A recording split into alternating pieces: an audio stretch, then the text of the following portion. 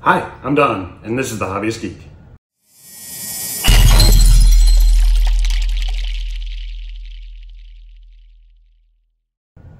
Welcome back, y'all. Today we are starting a new Metal Earth series. Today we are jumping into Lord of the Rings.